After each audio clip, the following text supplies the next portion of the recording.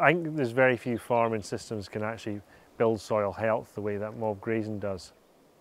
So the idea is not just to feed the cows, but also to feed the soil in the process. And what we found is by grazing our cattle in this way, we're actually building far more soil fertility and making the farm far more resilient to both dry times and wet times, because the soil has far more organic matter in it and the grasses have far deeper roots.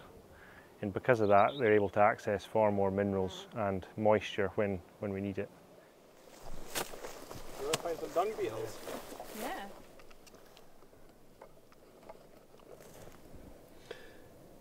That's a reason to try not to worm your cattle too much, is it has a bad effect on these little critters who do an important job.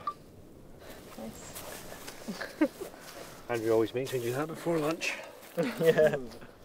I think the wildlife numbers have exploded on the farm since we went to this tall grass grazing. There's far more, I think there's far more bird life, that a lot of it actually follows the herd as we move around the farm in terms of the starlings and the swallows. And in the winter time we also have kestrels follow the cows and eat the short-tailed voles. There's an abundance of short-tailed voles. And I think it's also good for the waders. I think we're seeing more curlews up in some of the higher ground where there's far taller grass left through the nesting season.